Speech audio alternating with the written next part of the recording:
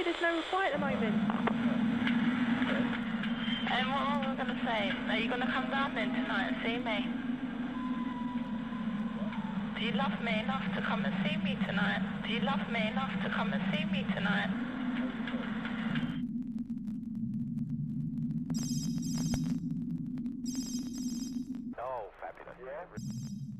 I get lots of emails and comments from people asking about discone antennas. People ask me if they're any good, whether they work, and if I'd recommend them, and my initial answer is usually no, despite owning numerous types of discones and the fact that I use them and really like them. The reason I say no to most people is because they're a jack-of-all-trades, master-of-none type antenna. They're extremely wide band, and depending on the application, a band or frequency specific antenna will often beat the performance of a discone. So I suppose this video is going to serve as a bit of an education on discones, and also a look at a really cool but unusual type of discone.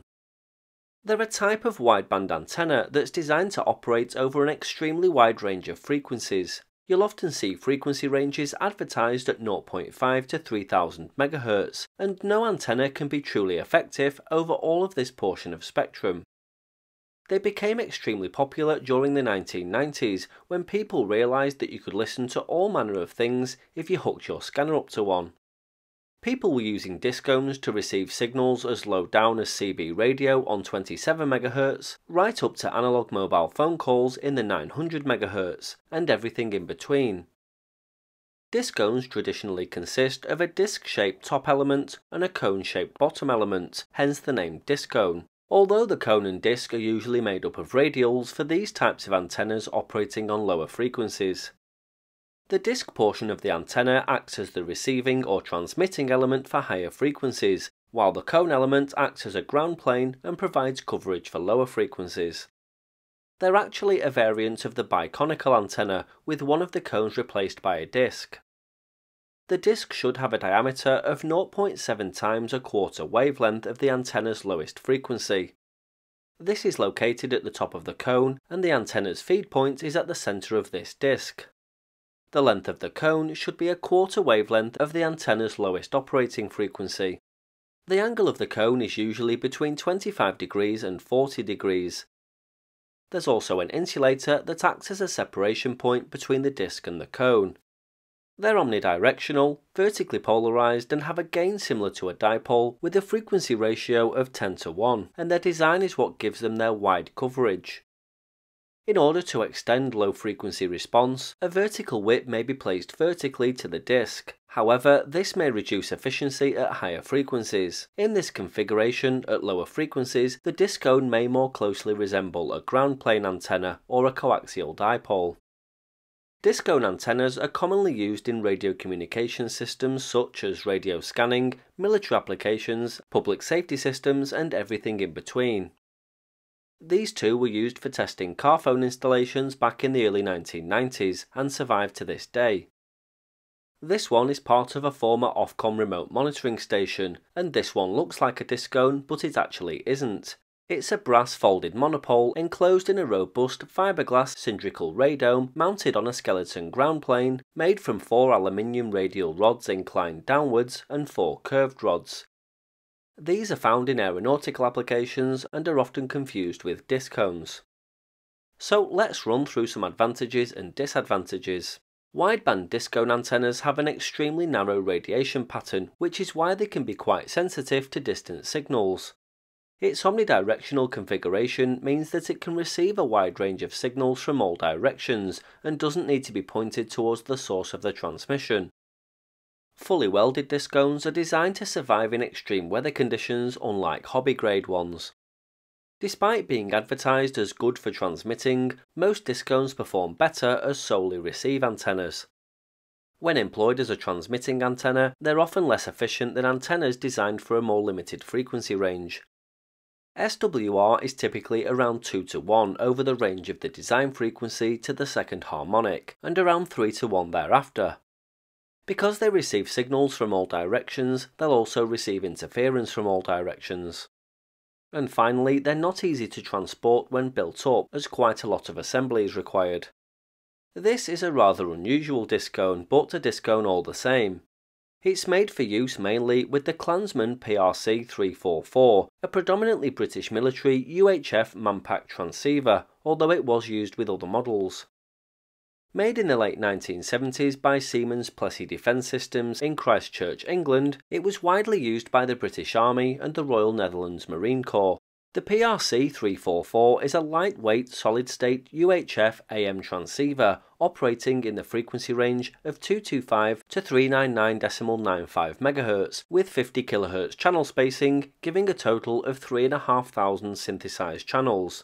It has an output power of 2.5 watts with an operational range of greater than 160 kilometers. It also has a built-in rescue homing beacon, remote control facilities up to 3 kilometers using 2-core wire, and rebroadcast facilities.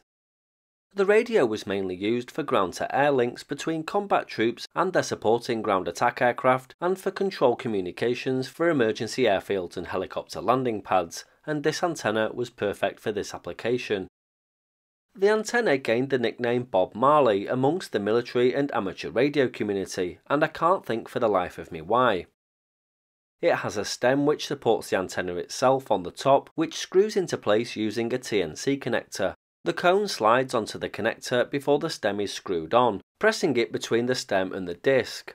The connection to the radio is made using a simple BNC connector. These discones are a fairly rare piece of kit to obtain in good condition nowadays, but with a transmit range of 255 to 475 MHz and extremely good receive capabilities on a much wider range of frequencies, it's good for many uses. These include military airband of course, and it works exceptionally well on civil airband. It's also good for the 70cm amateur band. I actually managed to open up a repeater 60 miles away using just a handheld on this antenna from my studio at home. And it was actually quite a nice wind, but the water's really low and I just thought I really haven't got the strength to drag my boat back up there again if I've sailed. So they've been low in the water to do some work on. Stop there. Left of it. Hold that. Getting lots of air. Get on your left foot. Hold that. Steady down now.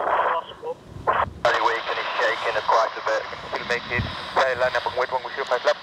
Bravo 1, line up and wait 105 left. Just standard line down currently. 2 Quebec Golf, descend to altitude 4,000 feet, reduce speed 180 knots. Reduce speed 180 knots, descend altitude 4,000 feet on express 2 Quebec Golf. This is a clean feed audio circuit from the BBC in Hull.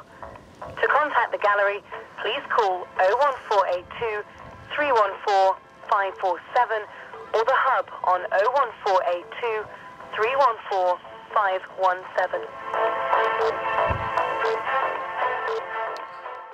Its receive capability is much wider than its transmit capability, so it even picks up short-range CB radio traffic and all manner of PMR transmissions on both VHF and UHF. I've shown you quite a few other discones so far, so let's run through them. This is the classic model you usually find outdoors on people's chimneys. It's a Skyscan V1300 full-size discone, and it has 4 separate distinctive whips to cover 25 to 1300 MHz. It's made of stainless steel, and despite seeing them outside, I wouldn't personally recommend it without weatherproofing such as clear silicone sealant and regular maintenance. This is the Skyscan desktop discone, which is for sitting on a desk, although a metal sheet underneath would be better. You could also put this in the loft on a metal sheet. I use mine static on the car. It has a range of 25 to 2000 MHz and is definitely not designed for permanent outdoor use. And the final model in my discone arsenal is the TX-HF6, an antenna I'll be doing a separate video on in the very near future. This covers 3 to 1000 MHz on receive, but you can also transmit on the 80 to 6 meter bands with an output power of 200 watts. So, should you get a discone? If you want to listen to a wide variety of things on your scanner, then yes. If you want a discone to listen to one thing such as civil airband, CB radio or marine, then I'd avoid it and go for a band-specific antenna. Either way, they're an extremely versatile antenna and well worth a look.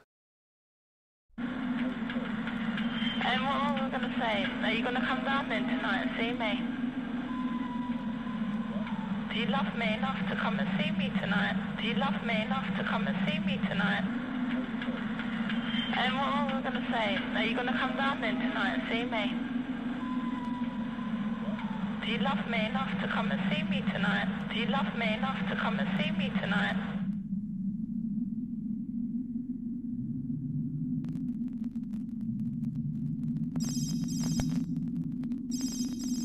Oh, fabulous. Yeah.